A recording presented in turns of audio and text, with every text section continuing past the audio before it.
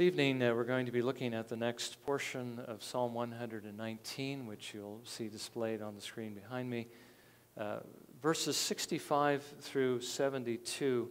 And as I mentioned before, though the focus of Psalm 119, as you probably know from the previous sermons or just by reading it yourself, is the law of God, each one of these sections has a different focus, or perhaps explains to us either a blessing that the law brings to us, at least obedience to it by the grace of God through the Lord Jesus Christ, and not purely, of course, by our own efforts and works, because doing it that way, our works would be nothing but filth and refuse before the Lord, but rather, again, through the grace of Christ. There are other sections that tell us how the Lord actually teaches us more about His law and gives us a greater desire to keep it.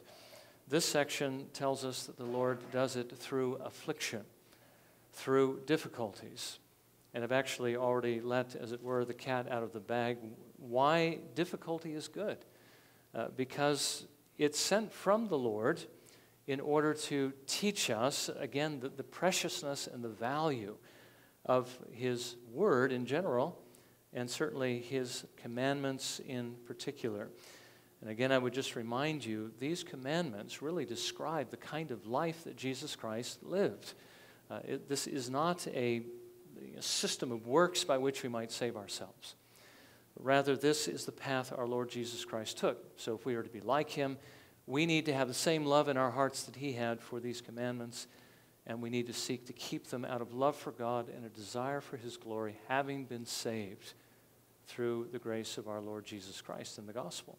So let's go ahead and begin by reading this section.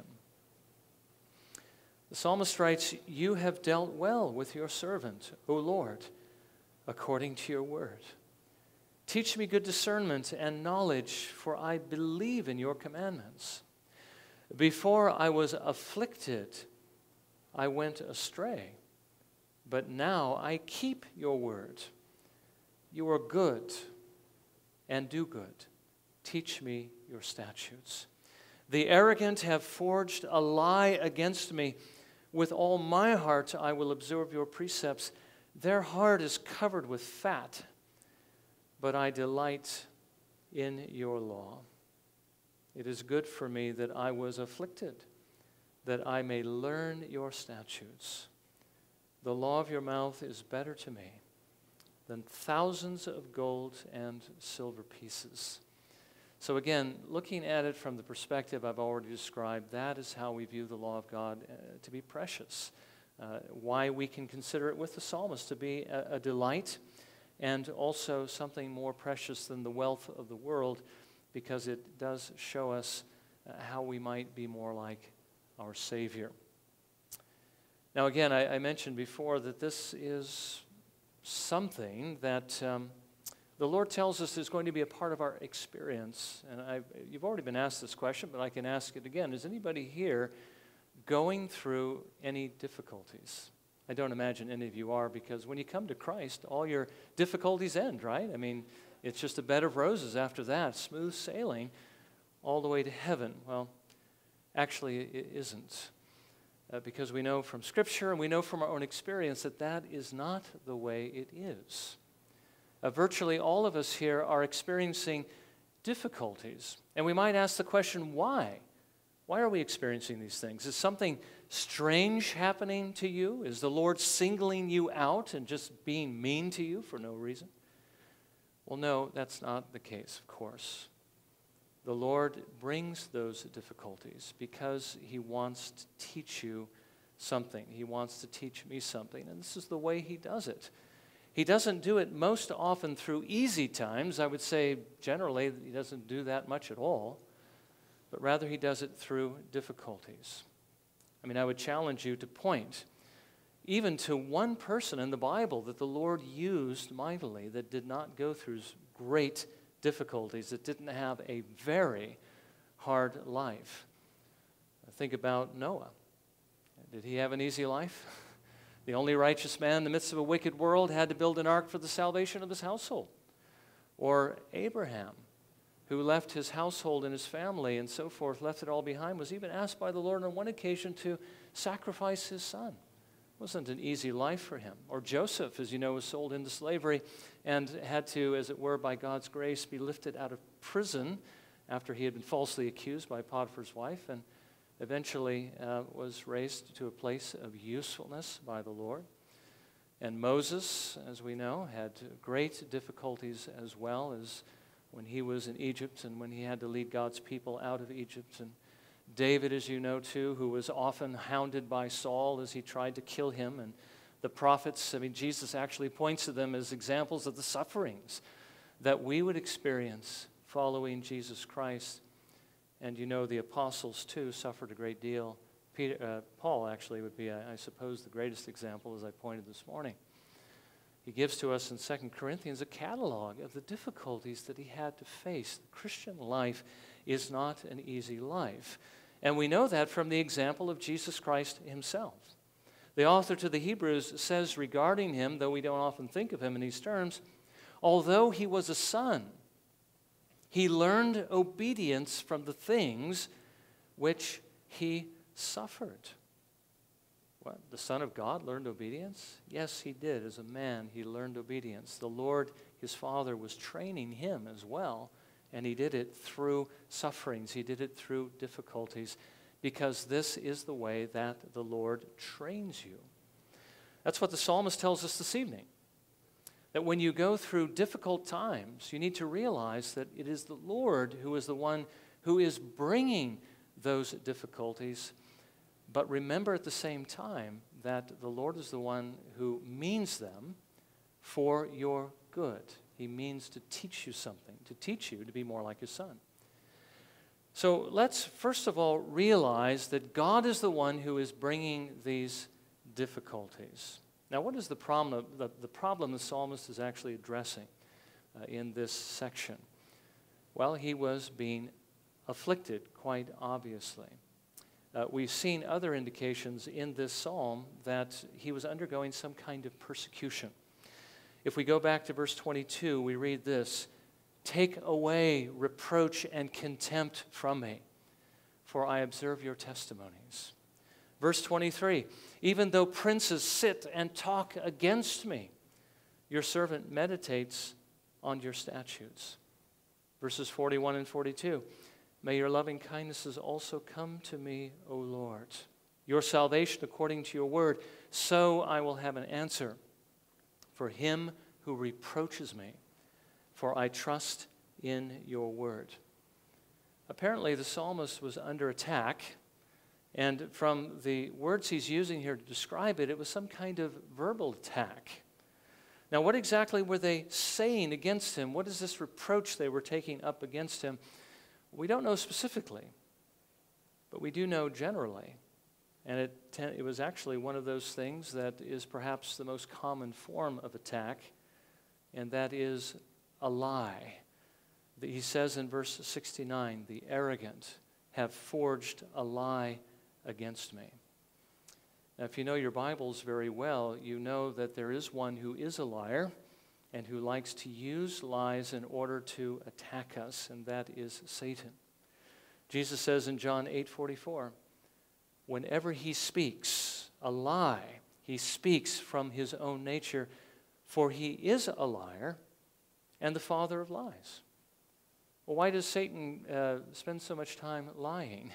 Well, it's because he knows how effective lies are. Now, was Satan the one who was actually bringing these lies against him? Well, again, no, not specifically. But those who share the devil's nature were definitely doing so.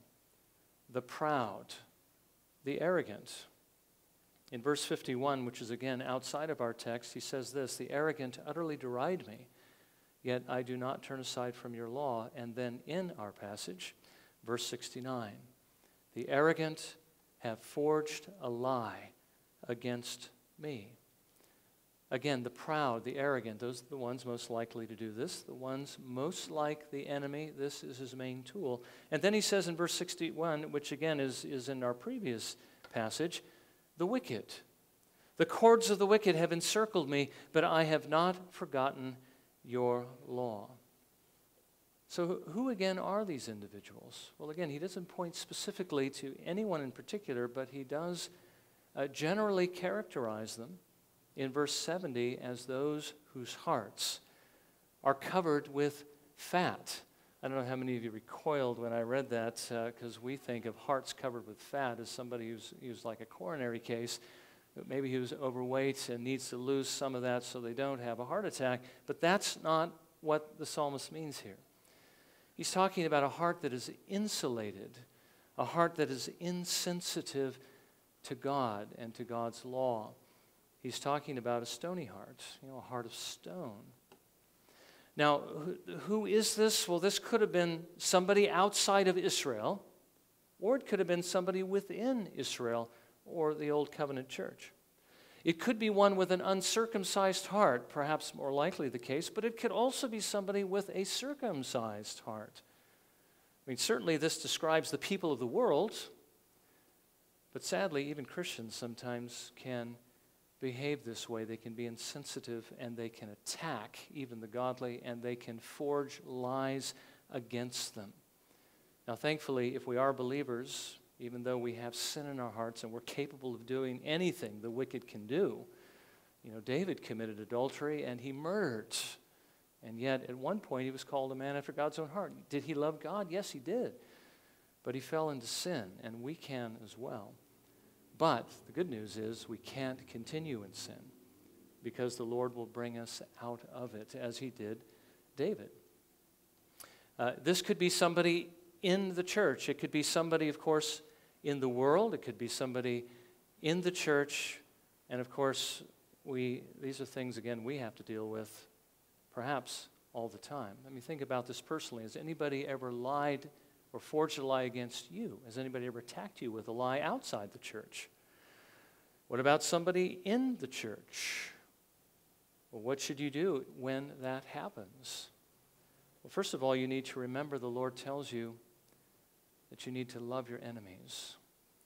And as I mentioned on numerous occasions in the session meeting, as we're interviewing different candidates for membership, that is the most difficult thing that the Lord calls us to do. But it's something that he gives us the power to do, and he expects us to do if we are his children. We must love our enemies, not be enamored with them and love them because they're so wonderful, but rather to desire their well-being.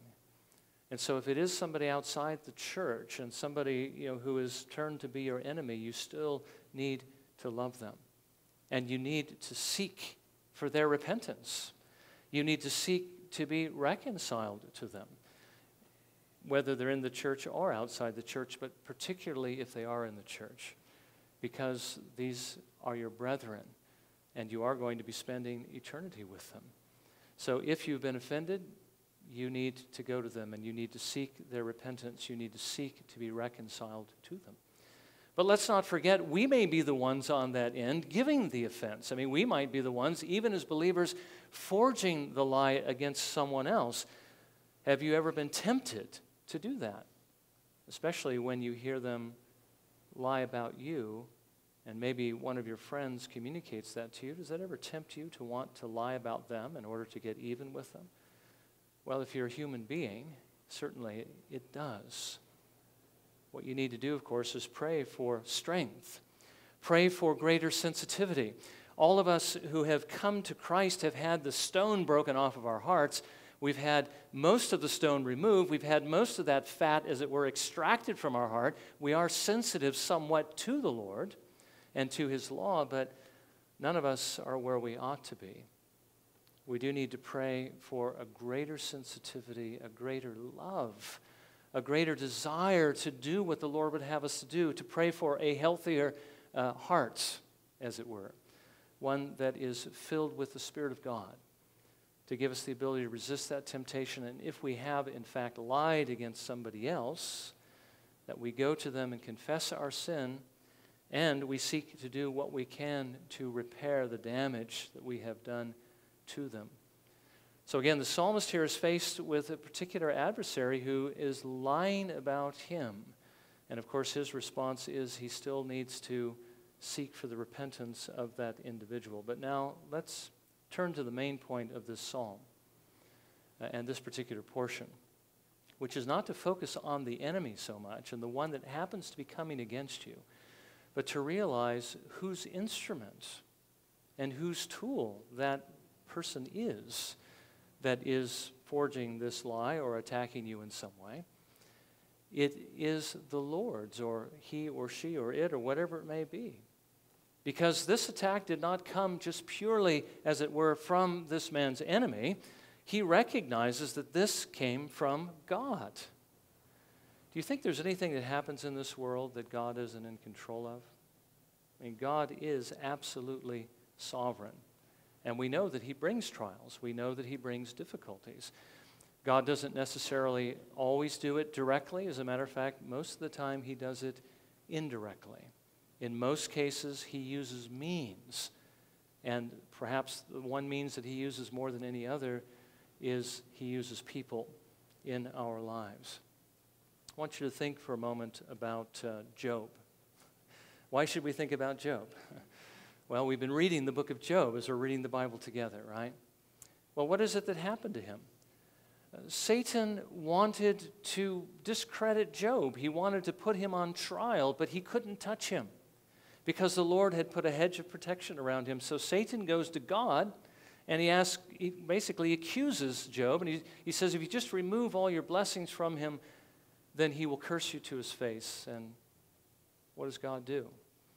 God gives Satan permission to do something to Job. And again, Satan could not have touched him unless the Lord allowed him to. God is the one who is absolutely sovereign. And once Satan gained that permission, he sent the Sabaeans in to kill his servants and to take his oxen and his donkeys. He sent fire from heaven to burn up his sheep and the servants who were tending them. He sent the Chaldeans in to take away the camels and to kill the servants who were tending them. And then he sent a great wind to knock down the pillars of his son's house, as it were, so that all of his children died at one time. Now, Satan was the one who did this, and God didn't do this. The Sabaeans and the Chaldeans were responsible for what they did to Job's servants and stealing his possessions and so forth. But we have to recognize ultimately it came from the hand of the Lord.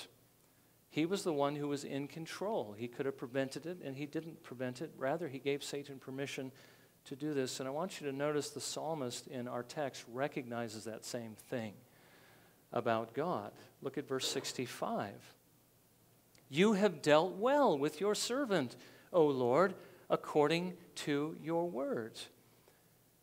He's recognizing the fact that even this affliction that had come his direction was something that God had dealt to him. When difficulties come, we need to understand there's more behind these difficulties than just the people that we happen to be faced with, or the situations that we're going through, or the things that we encounter. God is the one who ultimately is responsible. He is doing these things, but again, he's doing it in a way that he is not responsible for the sin. Now, I know that that might seem in your mind to cast some aspersion upon God, but not really, because you do need to realize why God is doing this. Why does God allow evil in the world when he could eradicate it like that? He allows evil because of the good that he brings out of it, and because of the glory he brings to his name. He brings good things out of evil so that in God's plan, it is good that there is evil, even though we don't think of it in those terms. That is why the Lord allows it to exist. So let's ask then the second question, and I've already told you the answer to it, but let's look at it a little bit more carefully. Why? Why would God do this to you? Why would he bring difficult circumstances? Why would he allow people to attack you? Why did he allow this to happen to Job? Well, the answer is because he loves you. That's why he does these things, because he wants to bring something good through this. The psalmist not only said, you have dealt this, Lord, but you have dealt well with your servant, because he recognized this as the Lord's discipline, which is not just chastening for sin, but it is instruction. It's something that the Lord intends, again, to help him become more like the Savior. Again, remember the text we saw for our meditation, but also earlier in Hebrews 12. The author to the Hebrews, quoting the Proverbs, says this: "For those whom the Lord loves, he disciplines, and he scourges every son whom he receives." In our call to worship, Psalm 94, verse 12, "Blessed is the man whom you chasten, O Lord, and whom you teach out of your law." Again, remember, this isn't punishment. This isn't retributive, as it were, or punitive, justice. This is corrective. This is instructive. This is meant to teach you something that you need to learn, something good. I mean, when parents discipline their children, they do if they're doing it correctly. They're not doing it to be mean, to inflict pain on the child because you made me miserable, I'm going to make you miserable now, and just really give it to them. No. You inflict pain through your discipline so that the child won't do what is potentially harmful to them again, that they will do the right thing. And that's one of the reasons, too, why we give them various chores and duties to do, is we are training them and instructing them. That is what we do as parents. But that's exactly what the Lord does for us, his children. And the way that he, of course, teaches us is also through giving us various duties to perform and bringing difficulties into our lives. Once we grow up and we're no longer under our parents' chastening hand, the Lord takes over. And, he is disciplining us when we're younger through our parents, but as we get older, then we're more directly then involved with him without the intermediary, and he disciplines us more directly, and the way he does that is most often through difficulties. Now, what good can come from difficulties? Well, look at the results just in our psalm. It helped the psalmist keep the law, which means to become more like Jesus Christ. He says in verse 67, "Before I was afflicted, I went astray, but now I keep your word." We often, when things are going well, we become indifferent sometimes to the Lord. Remember the prayer of Agur, "Don't give me so much of the good things of life that I forget you and say, 'Who is the Lord?'" When things are going well, we tend to forget the Lord. It's when he afflicts us that we remember and return to him. But when things are going well and we forget him, we begin to compromise. We begin to go astray. But difficulty and affliction forces us back to the Lord, to seek him and his ways. The psalmist says it woke him up. It moved him and basically to renew within his own life wholehearted obedience. Verse 69, "With all my heart I will observe your precepts."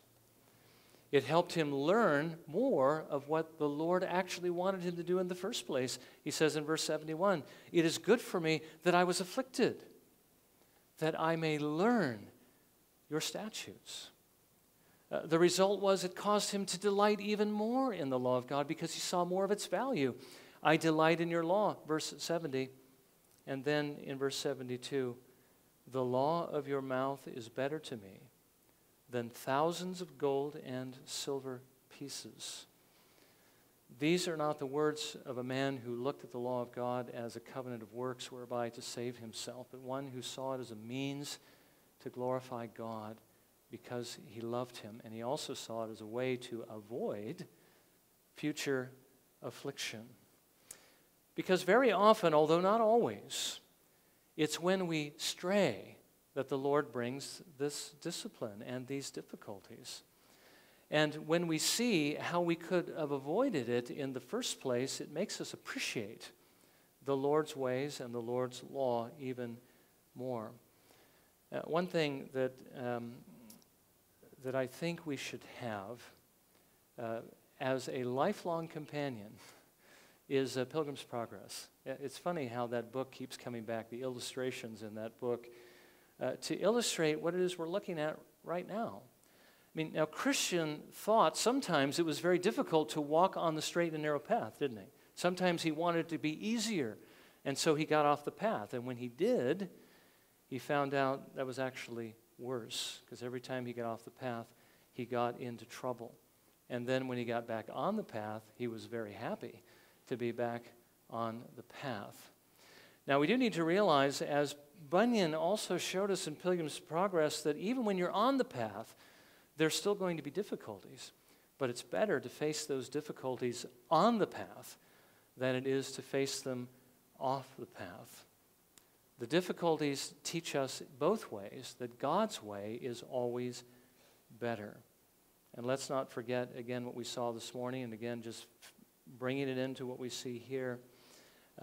Suffering these difficulties, going through difficulties, is one of the ways that the Lord teaches us to be more like Jesus Christ. It's one of the ways in which he helps us to understand Jesus more and what he went through.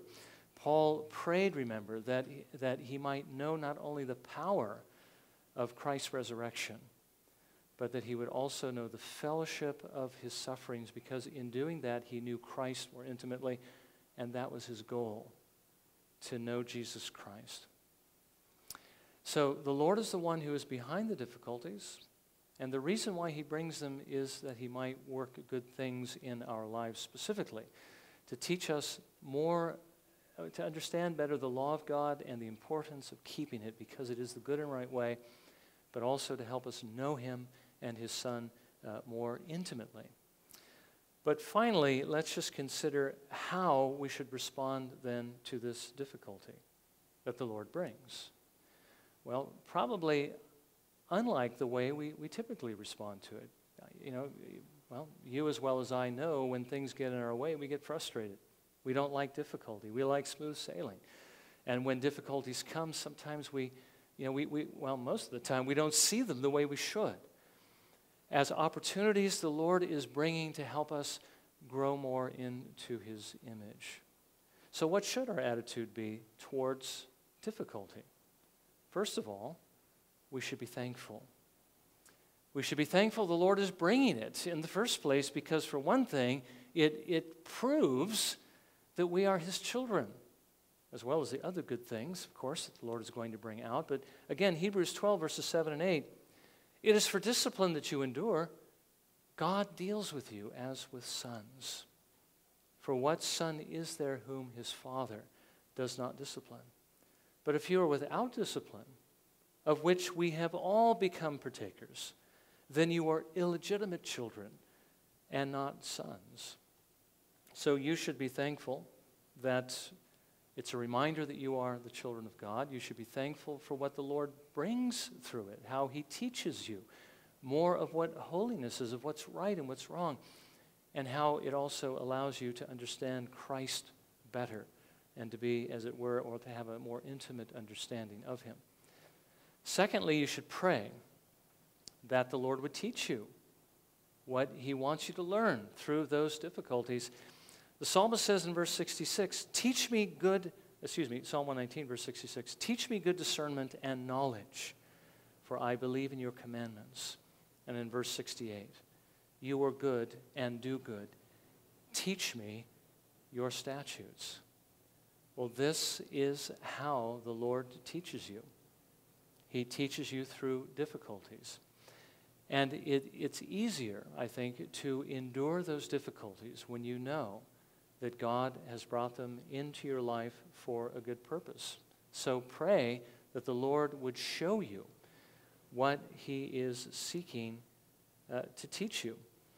I was looking at some of the quotes. I don't know if you take time to read those quotes, but I try to match the quotes that are on the screen, the ones in your bulletin, with the theme of what we're looking at. The one by William Whately, let me just read that really quickly, because it gives us a little bit of insight into what it is that the Lord will teach us, and how there's a correlation between what he's doing in the difficulty and what it is he wants to teach you. He says this, especially look to those sins to which your crosses have some reference and respect. Are you crossed in your goods? Think if you did not overlove them and get them unjustly. Or if in your children, see if you did not overlove them and indulge them. And so in all things of like kind, in what God smites you, see if you have not in that sinned against him. and so framed to lament your sins and to seek help against them. When the Lord brings difficulties, he brings them in the form of something that he wants to teach us so that we can see what it is and not just be totally in the dark as to what he's trying to do. So pray that he would show you, if it isn't already obvious, and then humble yourself and accept what it is he is seeking to teach you. Submit to him. Third, resist the temptation when the difficulties come to resent the person who brings them, or to become angry, or to become even bitter. And particularly, don't become resentful of God. He's the one who is bringing them into your life for good, and you need to know that he is. If there was anyone in the world who would have been tempted to resent God, it would have been Job. I mean, Job lost everything that he had except for a nagging wife that was telling him that he needed to curse God and die. That was an affliction that continued even after the others, had already had their effects. I mean, he lost everything. And he knew that it came from God. He knew that God was sovereign, but he didn't accuse God. Instead, he vindicated God and he blessed him. And that even after the loss of all of his children. He says in chapter 1, verses 21 and 22, "Naked I came from my mother's womb, and naked I shall return there. The Lord gave, and the Lord has taken away. Blessed be the name of the Lord." Through all this, Job did not sin, nor did he blame God. It's not that he didn't know it came from God. The Lord gave, the Lord took away. He's the one who took it away. But he didn't blame him for it, because God didn't owe that to him, and he knew he didn't deserve these blessings in the first place. They were purely of God's grace, and if God wants to remove them, he can do that. And he's still right, and he's still good. And that's what Job recognized. So don't resent God, but instead bless him because he has a good purpose behind it. And then finally, continue to love the Lord, continue to hope in the Lord, continue to have faith that God is going to work through those difficulties. Everything he's going to work, everything you're having to deal with together for your good. Again, that is a promise that you can bank on. And it's what the psalmist was looking at. It was good that I was afflicted because of the good things that you have brought. Remember that this is how the Father even trained his Son, the Lord Jesus Christ. And consider the end of that training in his life.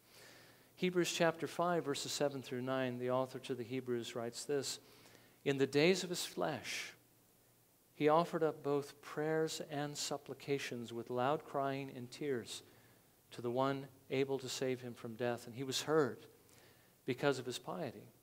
Although he was a son, he learned obedience from the things which he suffered. And having been made perfect, he became to all those who obey him the source of eternal salvation." Now, obviously, the Lord's dealings with us are not going to result in this. This is something that was true only of the Lord Jesus Christ, but it is equally true of us that when the Lord trains us through affliction, through difficulties, and through sufferings, the end is going to be good. And so keep your eyes on that fact. As the Lord has promised in Romans 8:28, he works all things together for good to those who love him and are called according to his purposes. If you're trusting in the Lord, know that when he brings the difficulties, that he is the one bringing it. He is going to work it together for good. That is his intention. And you will see that good.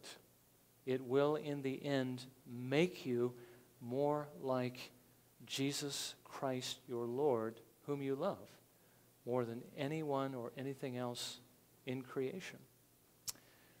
So keep your eyes on the Lord's goodness and kindness, and know that it is a loving hand that is chastening you.